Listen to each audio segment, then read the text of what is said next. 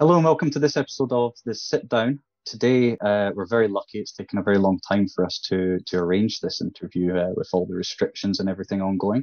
Today, we are joined by Pieter Tritton, who was an international cocaine trafficker and spent years behind bars in some of the world's most dangerous prisons. Peter, welcome to this episode of the Sit Down.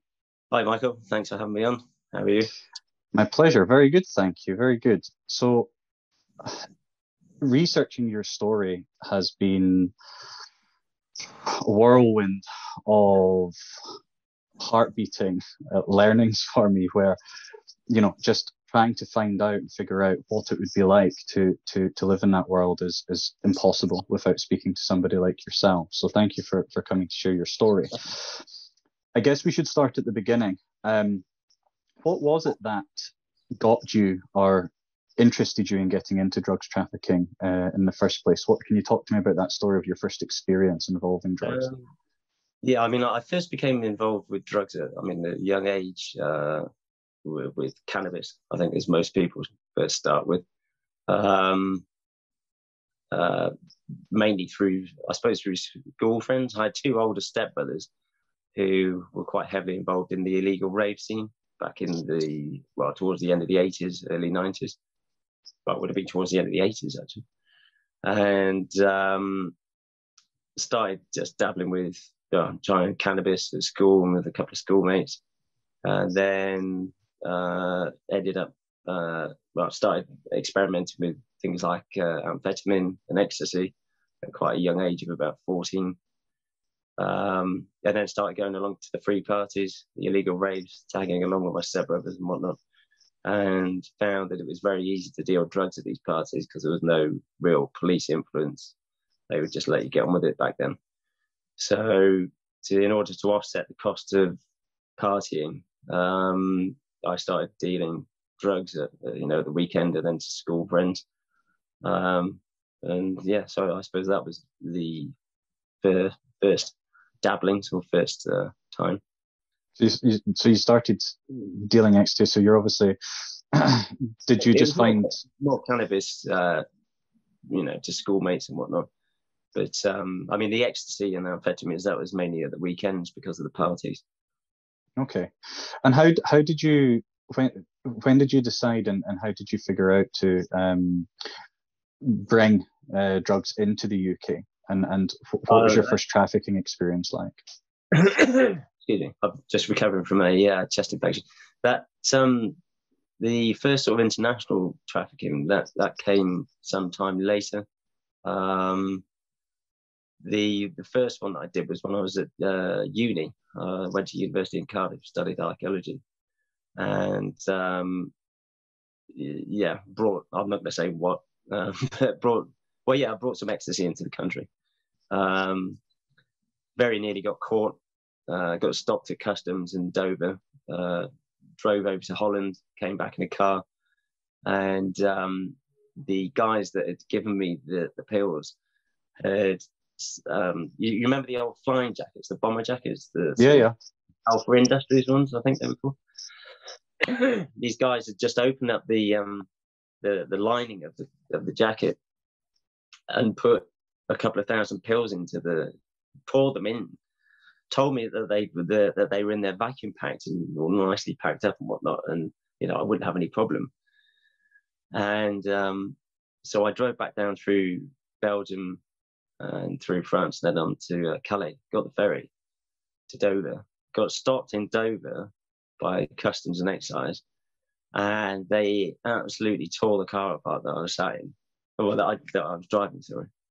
And luckily didn't come across. Well, they got all of my luggage out and me, ripped the car apart in front of me, and I thought, when they finished doing that, one of them came over to me, and I thought, oh, here we go, they're going to do a strip search on me. Yeah. And I had the jacket literally. I was wearing it at that point, and he came over and he said, "There's your passport. You're free to go." And I couldn't believe it. They didn't search my luggage or me.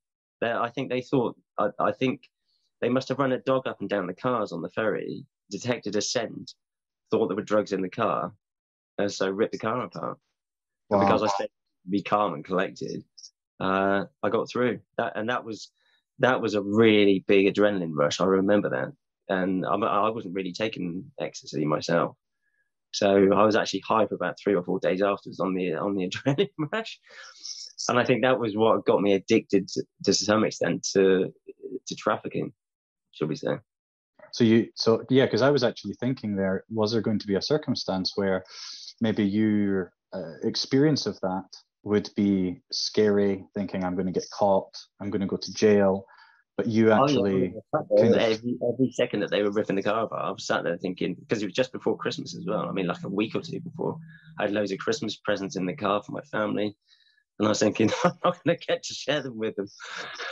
yeah, But luckily, it was all right. But I mean, to be honest, that did scare me a bit, and I didn't go back to Holland after that. And I was later told by my friend that I'd done it with, who was contacted, was that the people that had loaded the pills into the jacket had actually tried to get me arrested. The plan was that I was going to get arrested at Dover, and luckily I managed to get through. So that must have been some wow. good fun on my part. So you actually kind of got slightly addicted to the rush of getting away with it then, really? Yeah, yeah, Okay. yeah, yeah. So you've brought the pills back over. You're obviously, distributing, selling, and making money. You in the UK actually started to make some serious amounts of money as this grew and developed, didn't you? How much, at the peak, how much money were you making? I mean, I remember on one occasion in a day making nearly £15,000 in one day. Uh, that was transacting, sold like 3 or 4 keys of coke to one particular guy and put like 2.5 grand, 3 grand on each one. And yeah, I mean that was an exceptional, but I suppose I worked out on average it was probably about £30,000 a month. Okay. And how close were you to getting caught in the UK? Because I know that you ended up getting caught in the UK and going to prison, but there must have been numerous times where you're very close. I mean, I suppose half the times I probably wouldn't be aware of, but I mean, yeah, there were a few occasions. I mean, the problem was, are we talking about before I went to Ecuador Yeah. or Yeah. So you're still in the UK. You're importing drugs into the UK and dealing drugs before you went over to Latin America. Yeah, well, like I said, I mean, the only importation really that I did was the ecstasy that one time, and then after that, I then got arrested in Britain sometime after and sentenced to 5 years in prison, which I did 2.5 or just over 2.5 of, and then I was released. Came up with the idea of bringing cocaine into the country, impregnated in rubber, and then putting it into the ground sheets of tents. So that was when the international importating started properly. How did you get? Because look, it's all connection relate and relationships in that world. How you can't just go up to someone and say, hey, I want to start importing cocaine into the UK. Let's do it. How did you get connected? Because I'm assuming you got connected to the cartels in Latin America. Yeah, it was the Cali cartel. Yeah, basically the Cali cartel. So that connection came about through. I mean, I can't mention a name, but it was some old associates, shall I say, that I'd been involved with prior to going to prison, and having been sentenced to that 5 years in the English prisons, that did put me off drug dealing in Britain. So I decided that if and when I got back out, and if I did go back to drug dealing, that the only thing I was going to do was start importing cocaine because it was small in volume and high in value. And I didn't particularly want to be buying, for example, buying drugs in London to then distribute throughout the rest of Britain, because I was by that point quite well known to the local police and British police. So, I knew that those days were kind of over. So I decided that the only thing I would do if I went back into trafficking was bring in cocaine direct from whichever source country it came from, which in this instance happened to be Colombia. And in order to get those contacts, I phoned an old associate and I said, look, because this is one of the guys I was getting most of my coke off before I went to prison. So obviously he had good contacts for it. So Sure. I said, look, have you got any good contacts with any Colombians or, Peruvians or whoever that we could source coke from to bring in? And he made a couple of phone calls, and then we went up to London to Kennington, I think it was, not Kensington, Kennington, and met up with a Colombian and a Chilean guy. Started buying some coke from them initially to sell on as basically as a way of getting to know them. And on about the second or third deal, I said, look, the real reason that I'm here is because I want to start bringing cocaine into the country myself. Would you be interested in teaming up with me? This is what I've got to offer. And I said, I've got a lot of contacts in Britain for distribution, sales. I can handle the logistics. I can get passengers. I've got various other options open to you. And so, yeah, obviously they were interested. And they said, look, we're already actually bringing it into the country, and we're bringing it in rubber in the ground sheets of tents. So I was like, well, that's fantastic, because I'd heard about this system of impregnating cocaine into plastic or rubber whilst I was in prison in Parkhurst. I'd read about it in the Sunday Times about some guys that had been caught bringing in a container load of plastic patio furniture, white patio furniture that was basically, it was all impregnated with cocaine. And I just thought that was ingenious. So when this Colombian and Chilean told me that that's the system they were using, I was like, yeah, well, that's brilliant, because that's exactly the way I had in mind of doing it anyway.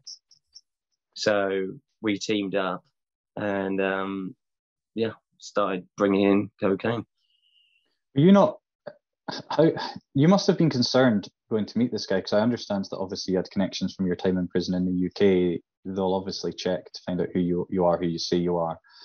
But were you not slightly concerned that they might think you're like an undercover police officer, or because they're going to be paranoid and worried that they're going to start doing things to implicate themselves? Or did you just have no fear? No, I mean, because like I said, because it was through an old associate, and these the Colombian and the Chilean, mainly the Colombian, had been working with my associate's friend for years. They were all old sort of networked friends, shall we say. So as a trafficker then, just from my understanding, and also anybody else that's outside, because I'm sure there's lots of people inside that world who understand it more, saying, no, that's not how it works, and maybe this is a silly question. But for those that don't know, it won't be. As a trafficker, are you essentially partnering with the cartel to bring it over, you sell it on, and then they get their cut and you get your cut? Or are you actually purchasing it from them to bring it into the country? Yeah, you actually own that then? Yeah, it was the latter. So we were buying it from the cartel in Cali. So we had the Colombian had a sort of family connection in Cali, where he was from. So he was using this guy to as an intermediary. So he would go and buy the cocaine. They would then impregnate it, put it into the tent. So it was ours from the start. There was no, and we would, we made sure he was well looked after. He would get an equal slice of the profits. So it was basically a four-way split when it got back to Britain. Okay. And when you bring the drugs into the country, they're obviously impregnated into rubber in the sheets of the camping gear. What happens then? Because you have to obviously extract it. So did you have labs? Did you have people working for you?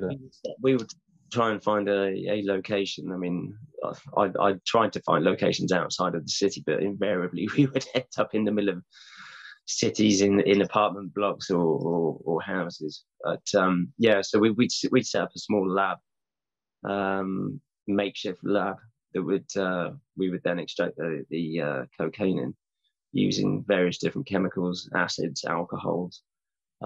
We would then put about 30% cut into it, repress it, and then sell it on. I would actually hand it to just one or two people and come back in about 3 or 4 weeks and get the money, or get the money as it was coming in. How many labs did you have in the UK? Well, I mean, each time we brought something in, we would normally set up a different lab. We wouldn't do it in the same place twice. I think there was only one occasion that we did it in the same place twice because of the fear of it having been found out or anyone having seen something a bit funny reporting it. So we were very fluid and mobile. Yeah. What was the most amount of cocaine that you were bringing in at one time? Because I'm assuming it tends to grow, right? You do it and then you want more, you want more. Well, I mean, at the point at which I was arrested, we were about to jump up to bringing it in by shipping container. So I think that's probably one of the reasons the police took me out when they did. Apart from the fact that they'd obviously built up quite a heavy case by then anyway. But yeah, I mean, we started out bringing in, I think the first one was 3 or 4 keys. I mean, it was fairly constant because, I mean, you can only fit so much into a tent. The floor area of the tent, we can't make it really thick. So it was a very thin layer throughout the whole surface area or floor area. So yeah, it was normally between 3 and 5 kilos. Okay. And then obviously in the UK, as this is going on, the police are starting to catch on to you. The Serious Organised Crime Agency are starting to catch on to you. Can you remember exactly where you were and how you felt when you found out that a couple of your labs had been raided and it was looking like game over? Yeah, well, I mean, when the first one got hit, I was actually in Colombia, in Cali itself, and in the middle of setting up another deal with the guy over there who we used to call Comandante because he was an ex paramilitary commander, big military looking guy. So I remember the morning we start ringing back to London to talk to our the Colombian to say how things are going and whatnot, and all the phones are switched off. So immediately we're like, oh God, what the hell's happened here? So Comandante phones his family member who's married to the Colombian in London, and she says, oh God, the lab got taken out yesterday, yesterday. They've all been arrested. I think they'd arrested like 6 or 7 of them in this lab. Found, I think, 3 or 4 keys of coke, loads of precursor chemicals, the press, all sorts of stuff. So, they'd all been bundled up and taken into custody. And I was like, oh God, here we go. And I thought, I was waiting for my door on the flat I was living in to get smashed down back in Britain. So I just stayed in Colombia, waiting to see what would happen. Waited a few weeks, very paranoid time, had to go into sort of hiding in Colombia a little bit. Me and the guy over there split up and went in different directions because obviously we didn't want to be seen or caught together. So I went off to the north of Colombia and stayed with a friend up there, had a little holiday. And nothing happened as far as I was concerned back in Britain. So I took a flight back and landed and came through, not carrying anything, but came through okay, didn't get stopped or questioned. And so things seemed to be okay. I seemed to be in the clear. So when we started, we had an agreement, me, the Colombian and Chilean, who set it up initially, that if anyone was left, well, if a lab or any of us got arrested, whoever was left had to look after the other members' families, which is what I did. So we carried on trafficking. The Colombian managed to get access to a telephone in the prison. So I was paying his girlfriend and family's bills, rent, everything, all the electricity, food, a whole lot. I'd send money into him in prison and make sure he had credit for the telephone, the mobile telephone that he had access to.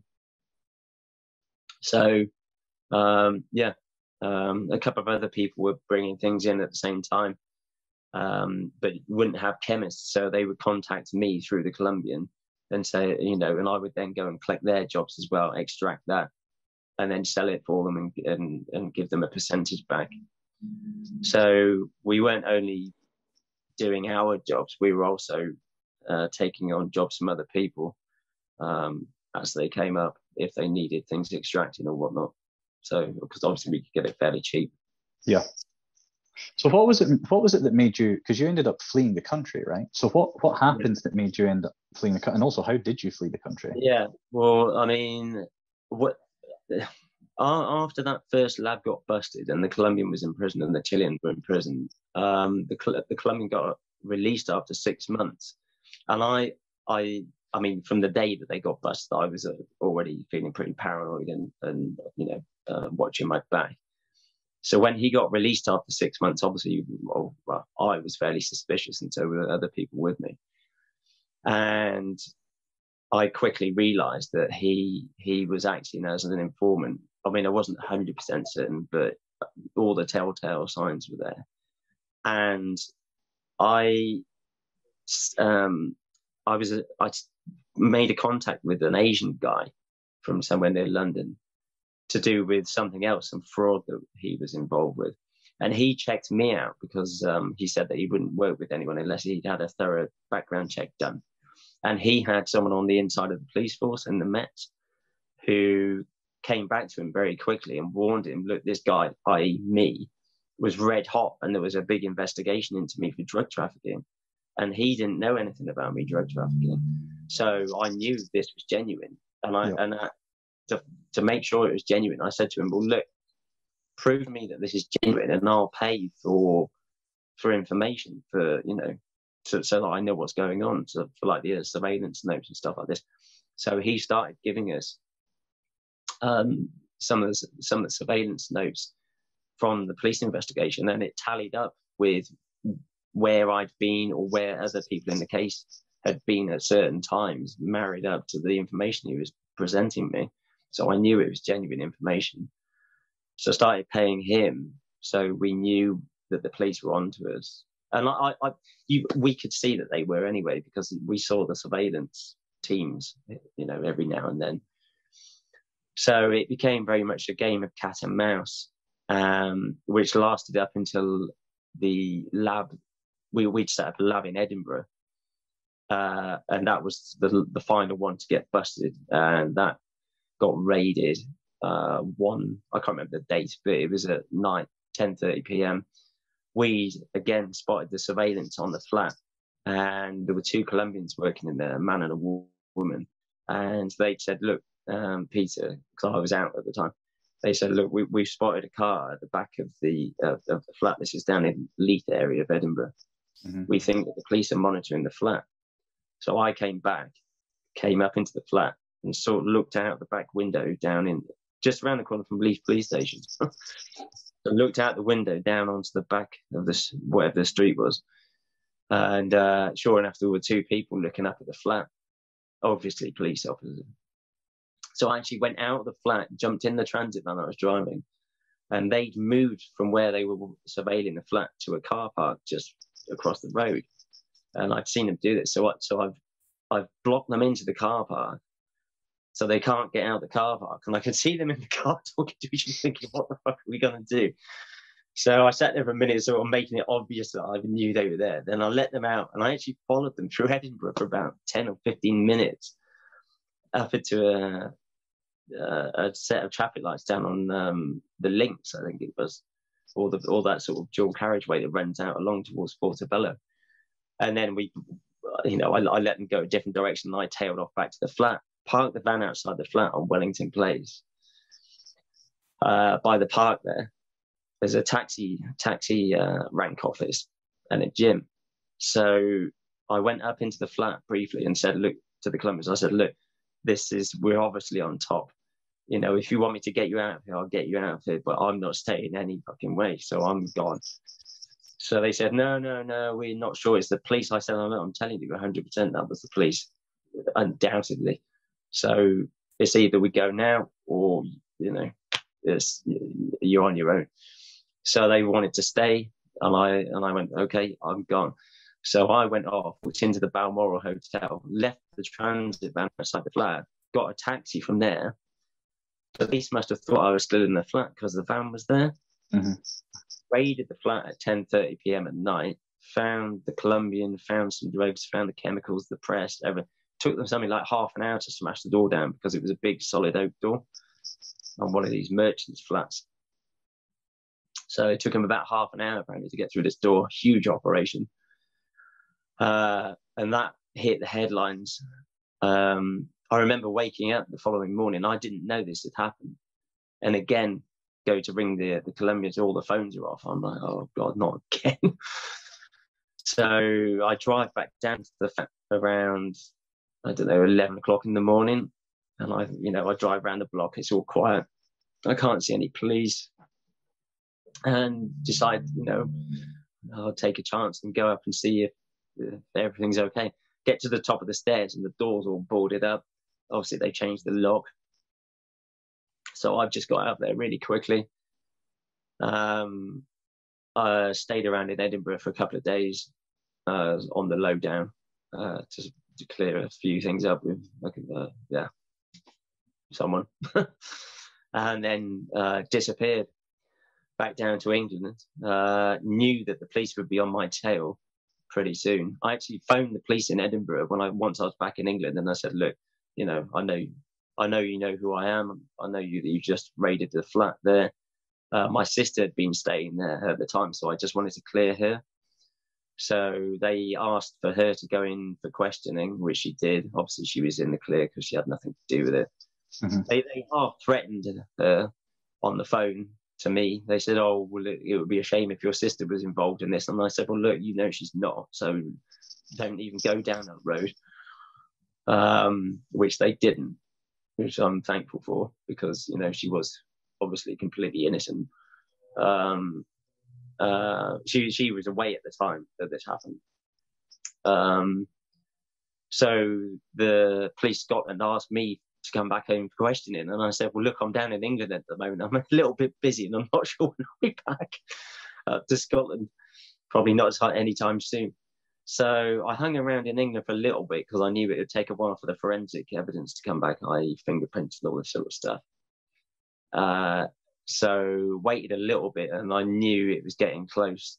So I got smuggled out of the country by the Turkish mafia through Dover out into France, and then just disappeared, basically. Dropped all my electronic communications, closed all my bank accounts, cleared them out. Just, stopped using anything electronic that was connected to me previously. And disappeared for a bit, and then decided to do one last fateful job, which is when I went out to Ecuador, and the Colombian, being an informant, had obviously told the police in Britain, he's doing this one last job, and then he's going to be in the wind. Because my plan had been to go to Ecuador, oversee the tent being handed to the passenger who was coming from Britain. And then I was going back to France, get a change of luggage, go out to Thailand, and wait in Thailand for the money to be sent to me, and spend 6 months to a year there, just wait for it all to calm down and cool off. But I never made it back and got arrested in Ecuador in the penthouse of a hotel on Avenue Amazonas in Quito, with what they alleged was just under 8 kilograms of cocaine in the tent. And my girlfriend at the time, even worse, had come out for a holiday because I hadn't seen her for a while. So I said, look, why don't you come out to Ecuador, because it's far away from any trouble in Britain and Europe. Come out to Ecuador where you'll be safe and have a holiday with me.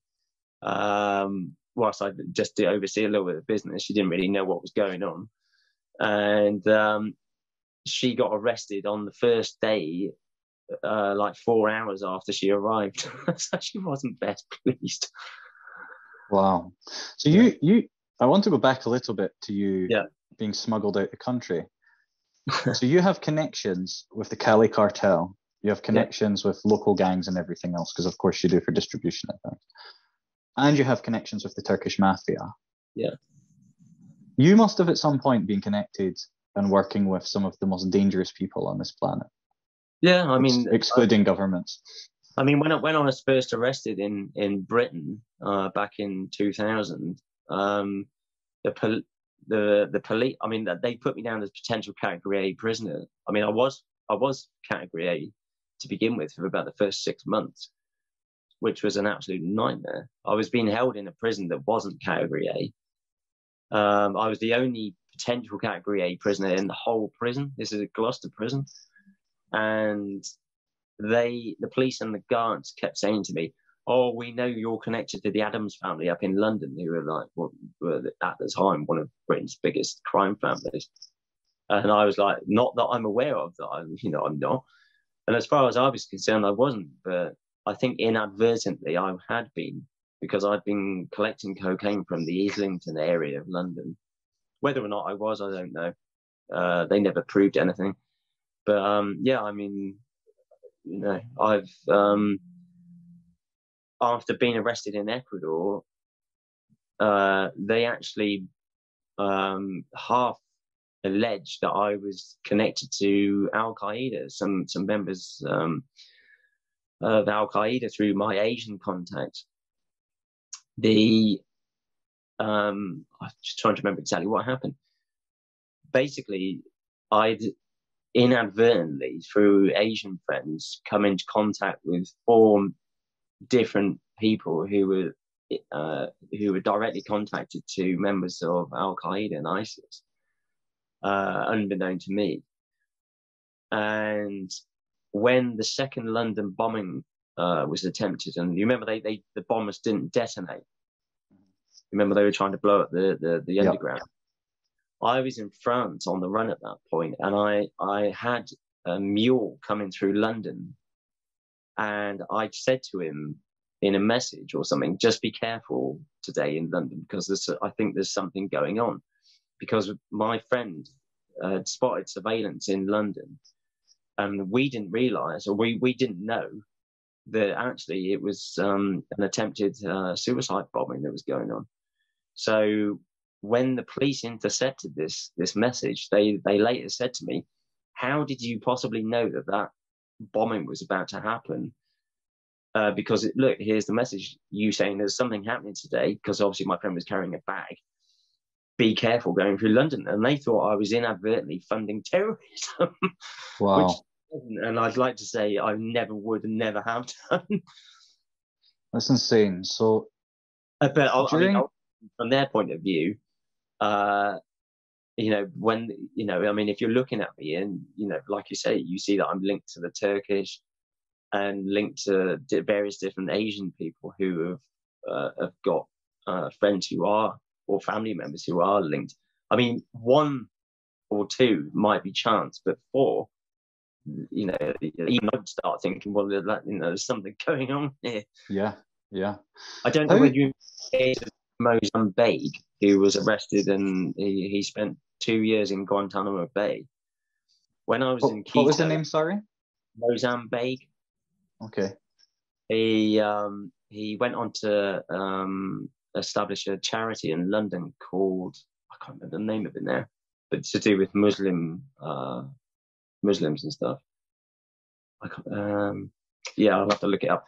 But I was asleep one day in Quito in prison, and we had CNN on in the background, and this news article came up about this guy who'd been arrested, and he was from Birmingham with the name Baig. And I suddenly sat up in bed, and I went, "Hold on a minute, I've got a very good friend from near Birmingham with that family name."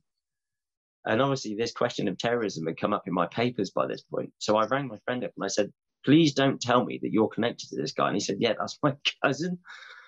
And I went, "Well, that explains a few things now, Yeah. So you can see how they might think that.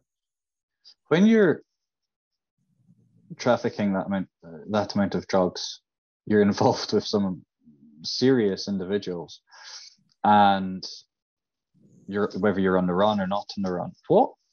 What is your day-to-day like when you're not working? Can you enjoy your day? Can you relax? Can Yeah, you?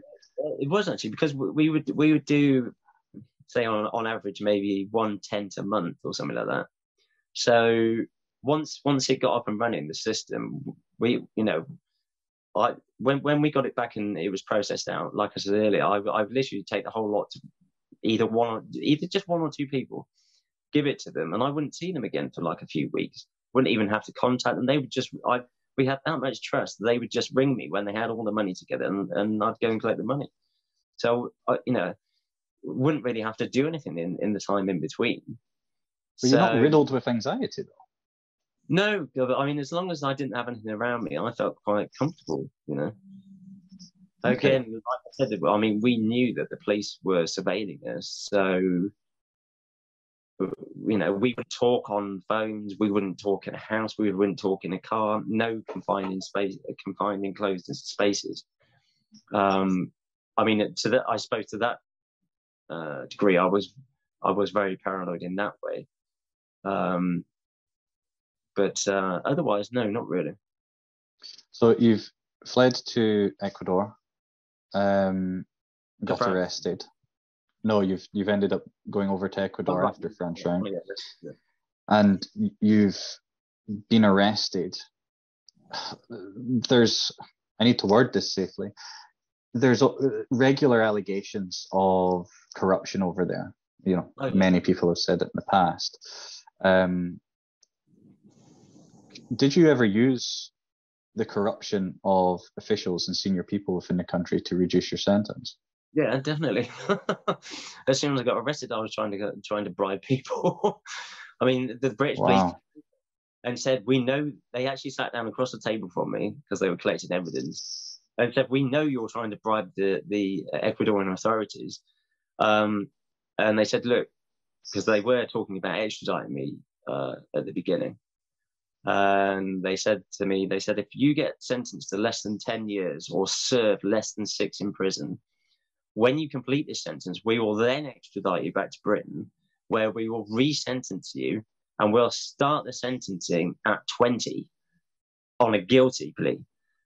And, obviously I was going to go not guilty anyway. So you can imagine the sentence would have been 25 plus. So throughout the whole time I was in Ecuador, which was over 9 years, at the back of my mind every day was the fear. Oops, sorry, I've just knocked the camera. Hold on. Okay. Was the fear that on my return to England, I was going to be resentenced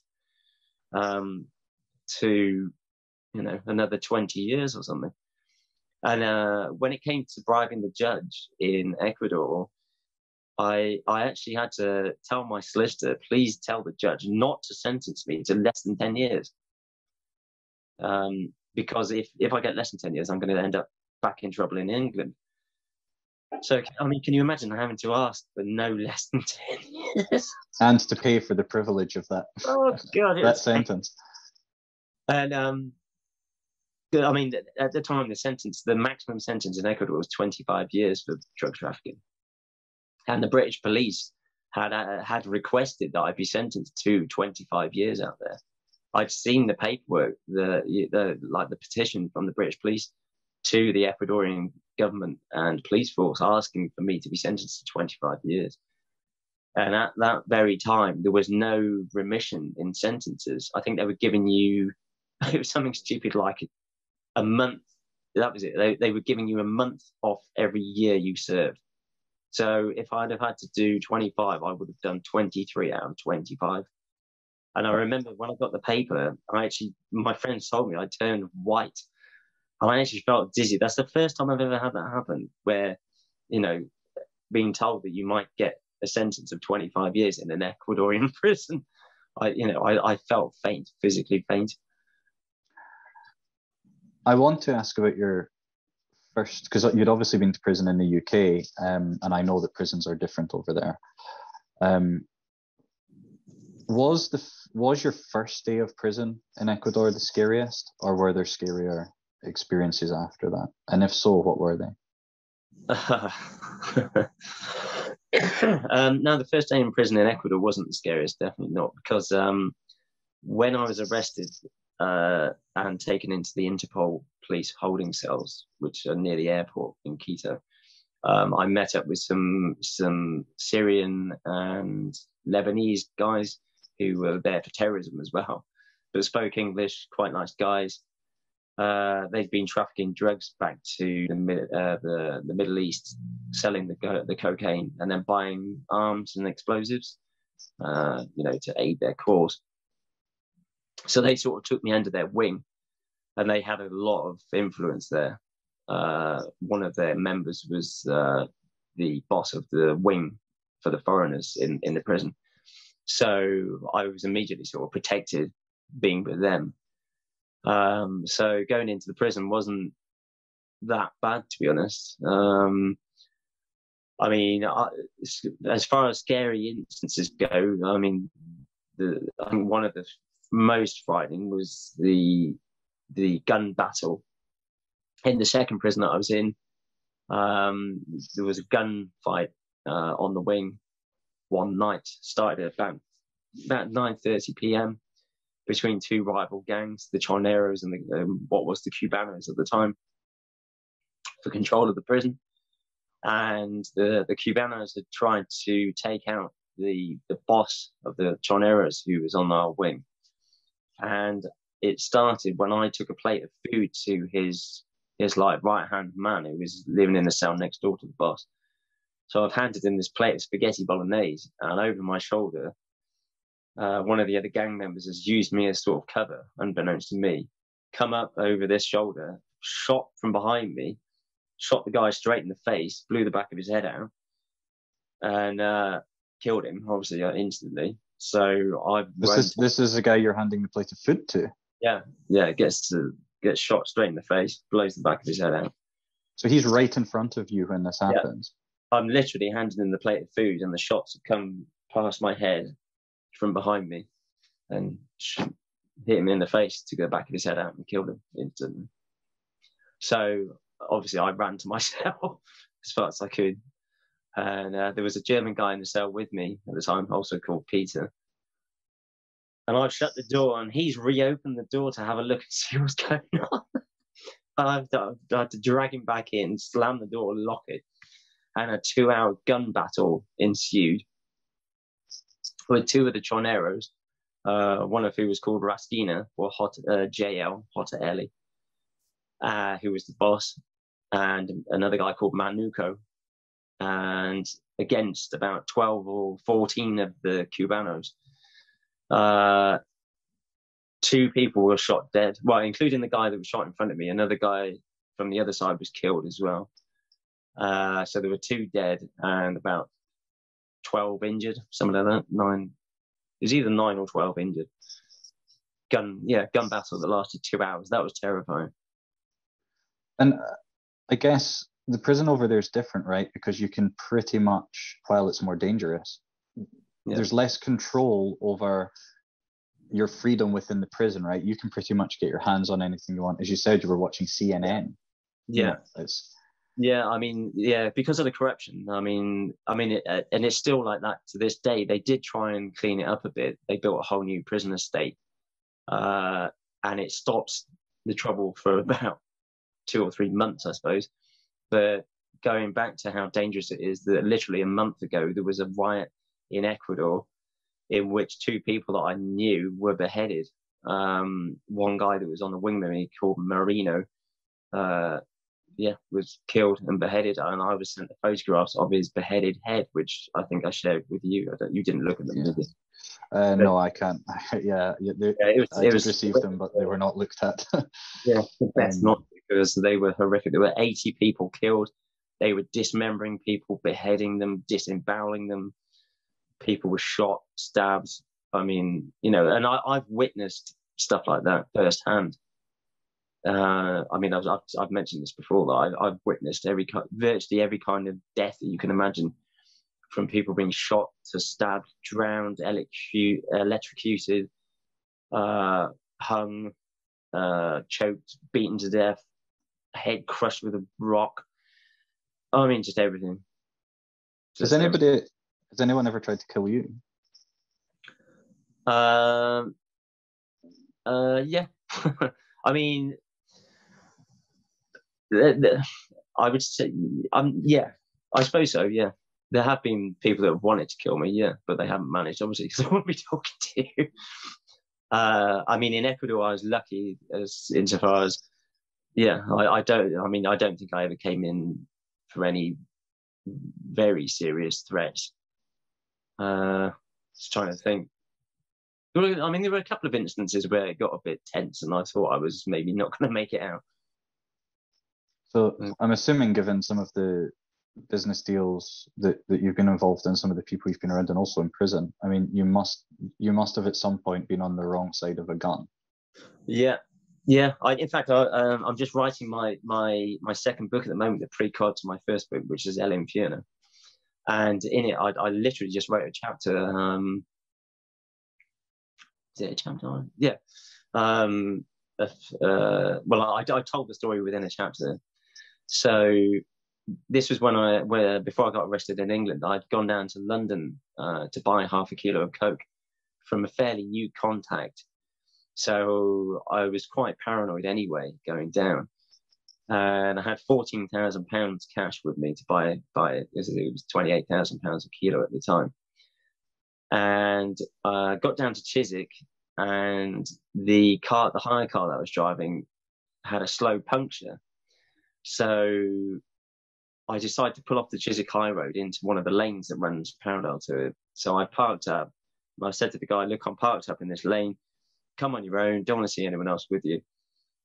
So he turns up with somebody else driving him. So immediately there's somebody else there. So I'm like, oh, fuck, what's going on here? And I've got a flat tire now. And there's no spare in the car. So I'm waiting for the AA or RSC or whoever the cover was with to come out. I've already phoned them. So the guy that I had the contact with gets in the car with the half key of coke, shows it to me, and immediately I noticed it's the same coke that I'm getting from somebody else on the other side of London in Erith, my usual supply.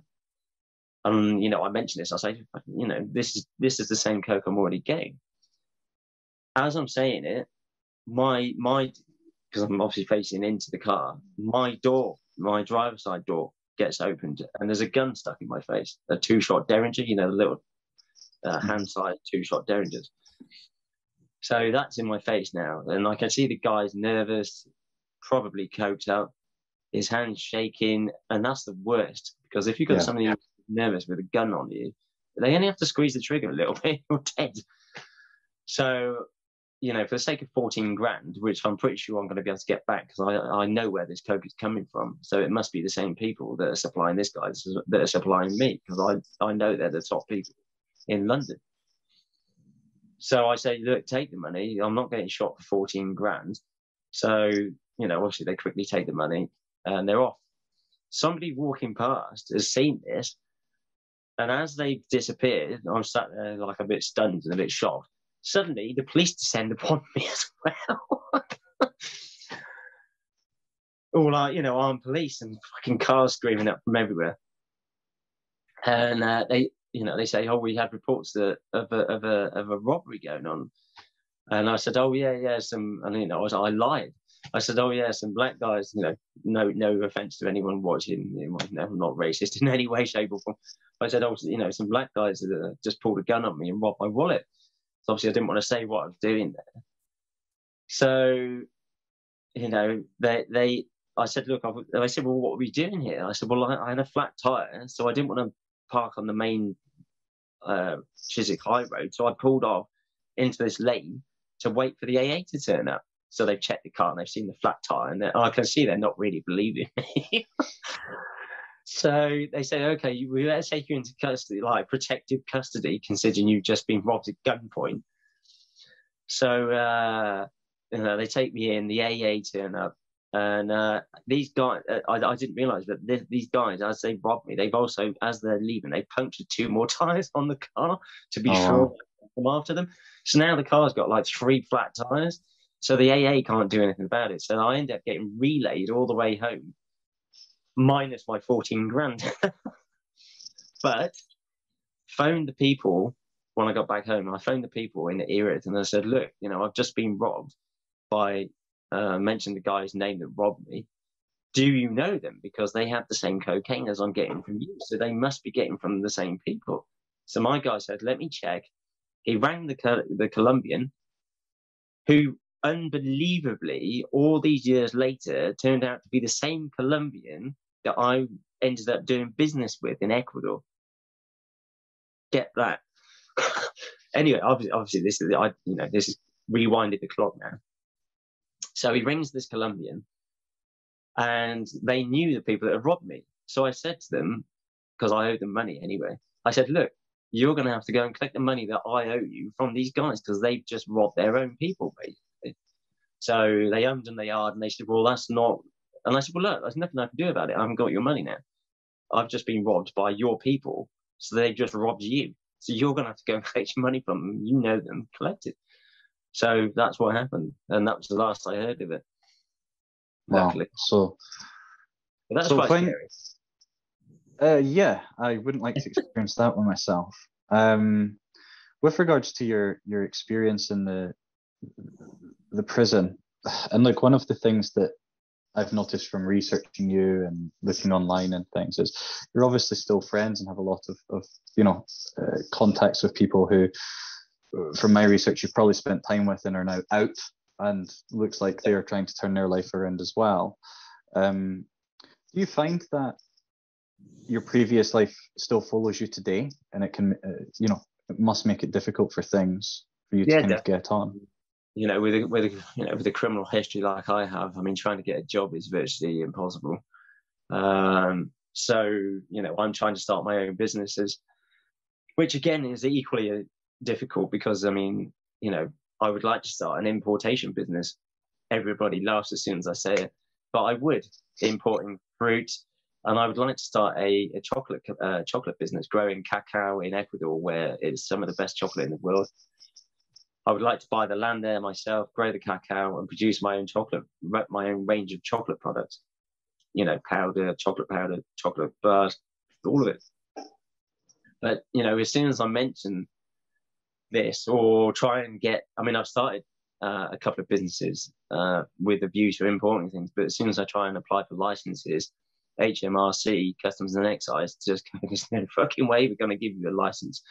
So, unfortunately, it does follow you through the rest of your life. So for anybody that's thinking about becoming involved in drug trafficking, I would advise you not to, because it will ruin your life.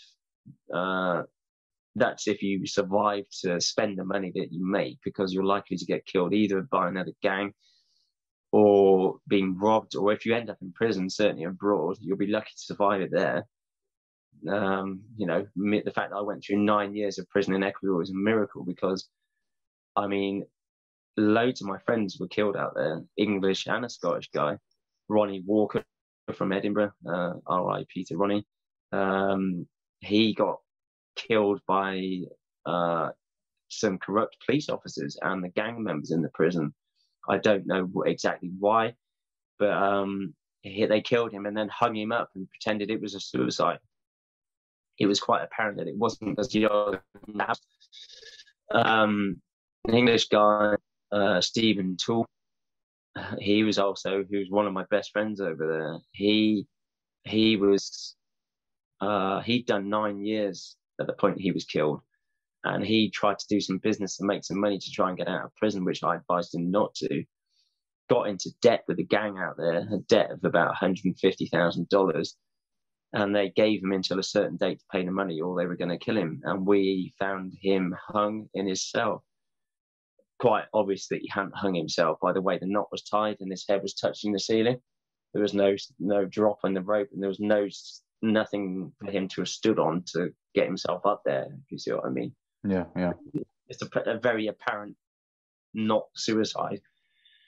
So, yeah, my advice to anyone who's thinking about drug trafficking is don't do it. It's not worth it. It will disrupt just ruin your life, basically, and all your family around you, putting them through you being in prison, and all the fear and paranoia is just an absolute death sentence or life sentence. I would just say it's not worth it. Did you not estimate once that over 50% of the friends that you had in that life are now dead?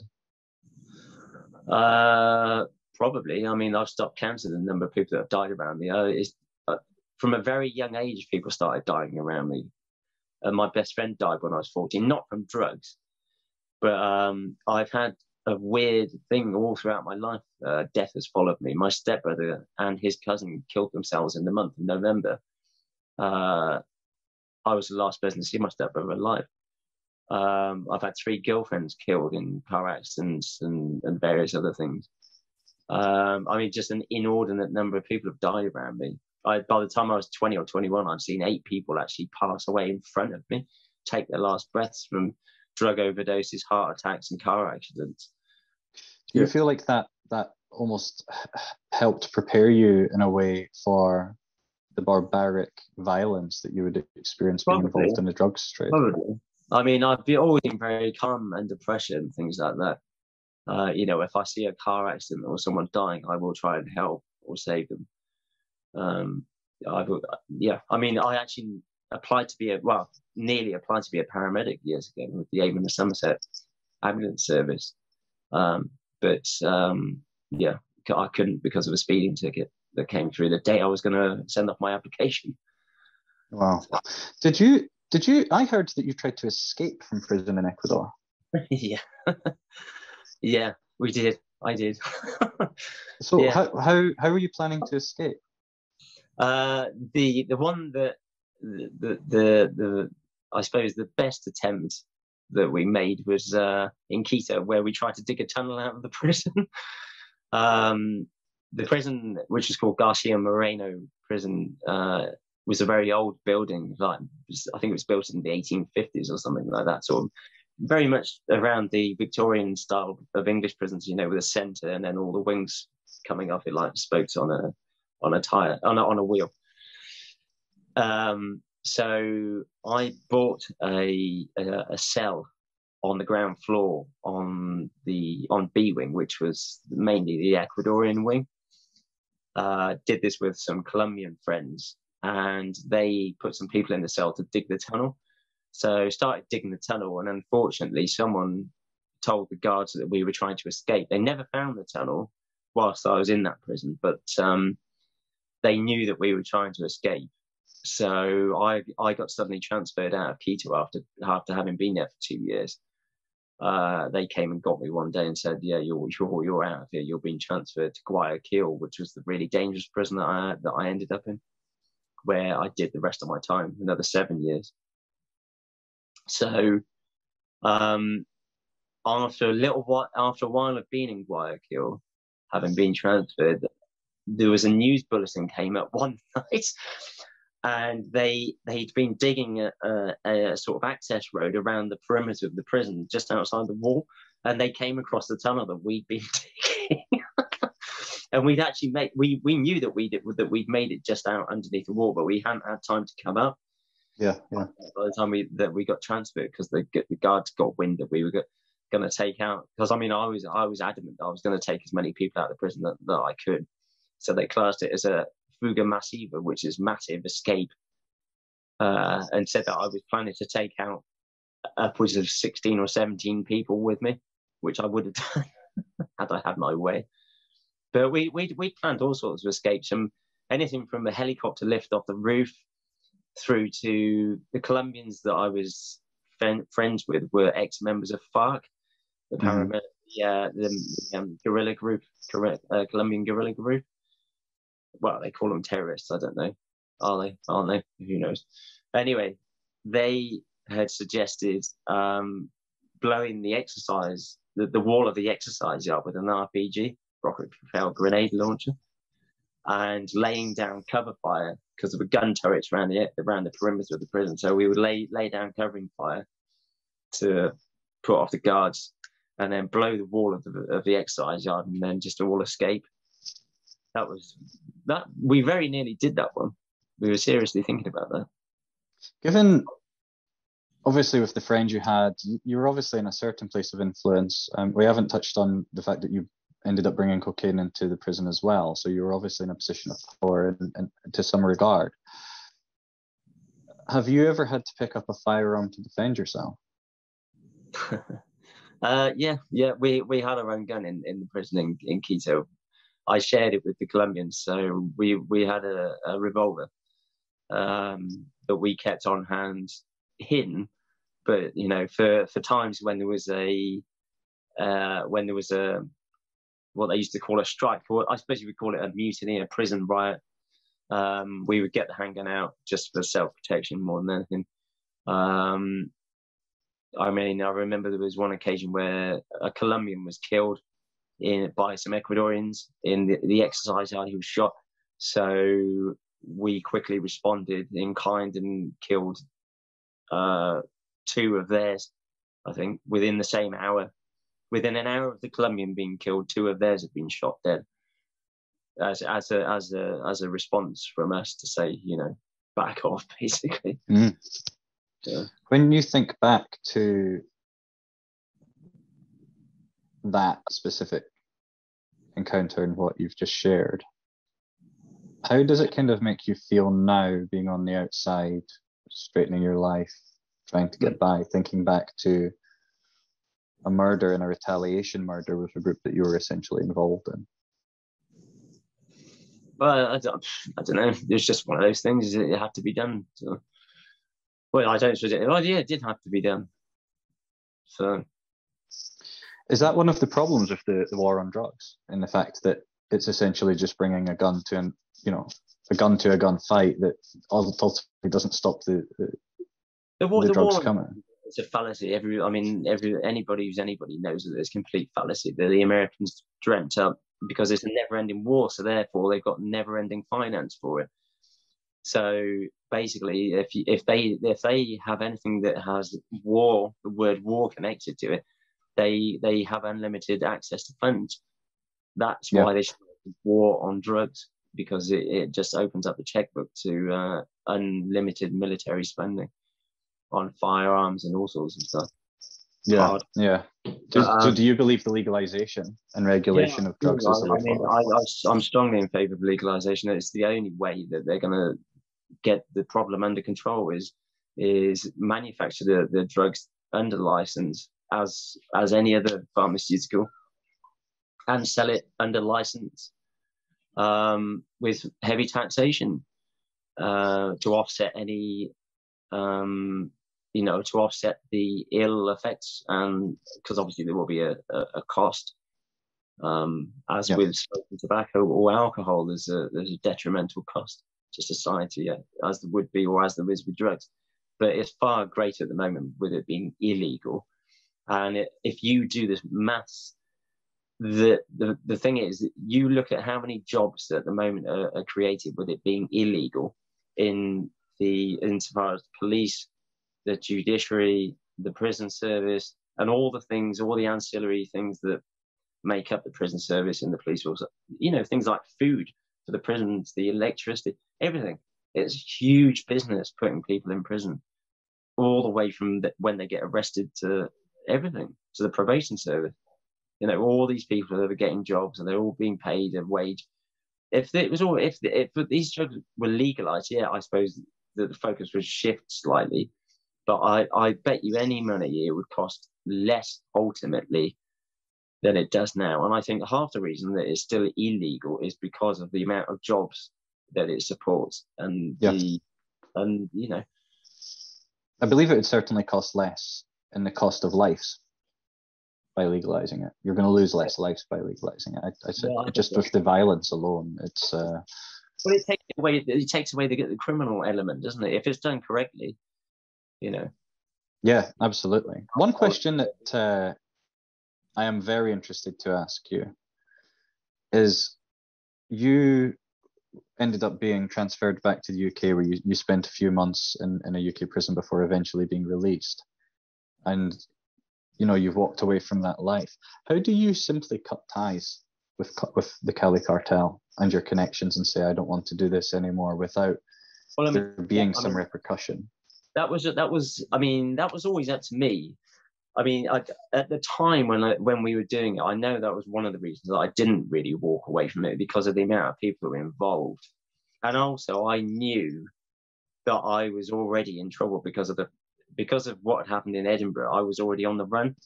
So in my eyes, I just thought, well, I might as well keep going because I know I'm going to be arrested sooner or later somewhere because of the case in back in Britain.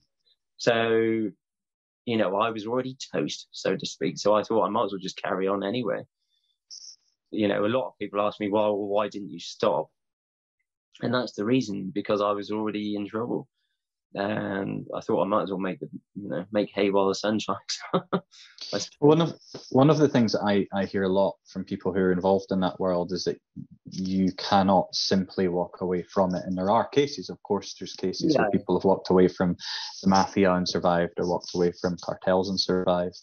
But surely in your experience, simply just being transferred back to the UK and being released and that's it, surely it's not that straightforward, just walking away from the cartel and drug trafficking. Yeah. Well, it was for me because, like I said at the beginning, we were just buying it from them. We weren't necessarily directly, we weren't locked into them, if you see what I mean. So you're essentially a customer that's no longer interested in buying. Yeah. Okay. All right. So you do have your first book out, which I believe is all about your experience and story of your time in prison in Ecuador. And experiences. So what we'll do is we'll put a link in the description for anybody that's interested in reading that. So it's a fascinating book.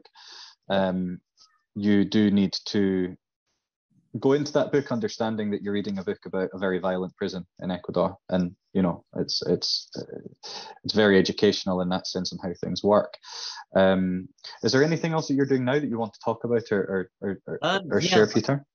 In fact, just 2 days ago, I spoke to somebody at Gloucestershire University in the criminology department. So I will hopefully soon be doing talks for university students about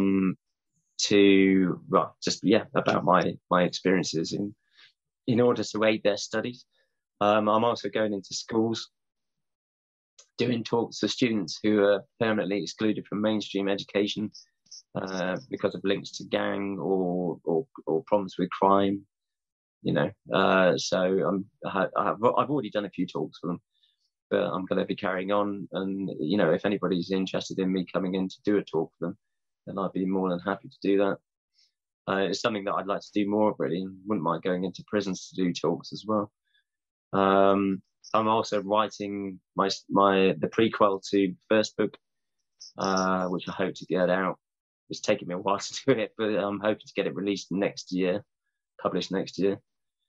And just forming my own company and whatnot, and hopefully soon.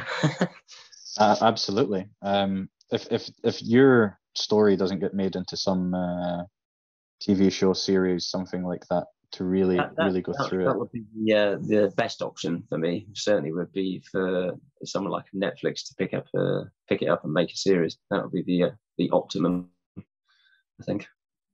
Well, I think it has everything in there that makes up a good TV show, including the drama and the violence involved. But look, I would like to thank you again for taking the time to share some of your story and experiences of being involved, and sharing it with me and everyone who watches the sit down. And I wish you the very best for the future. Great. Thanks, Michael. I'll speak to you soon. Speak to you soon. Bye-bye.